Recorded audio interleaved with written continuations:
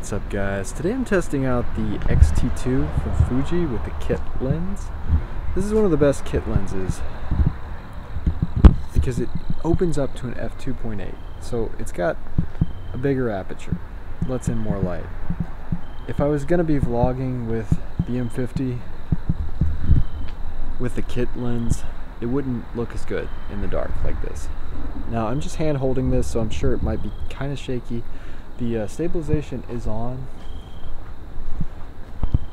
I feel like if you're gonna go with the cheapest lens, like the cheapest kit lens, even the RP would probably be worse than the Fuji XT2. I really like the Fuji for... You guys hear that? Some kind of animal over there in the bushes.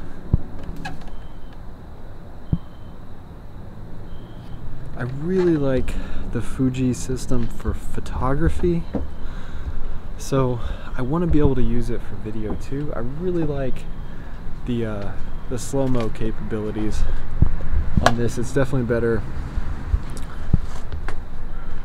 Whatever that is making a lot of noise.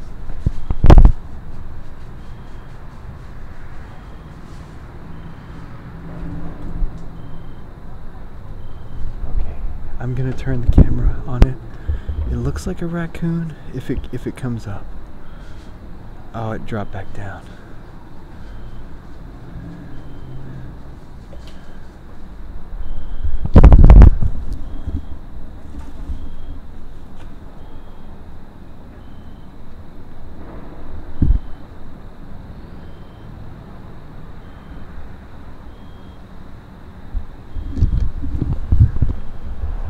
Sort of looked like a raccoon, but it looked bigger. Its eyes were glowing.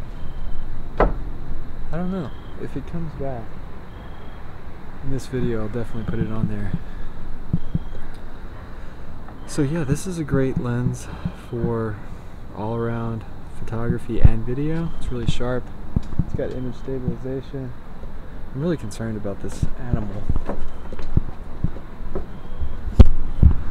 I might have to adjust some of these settings and see if we can see it.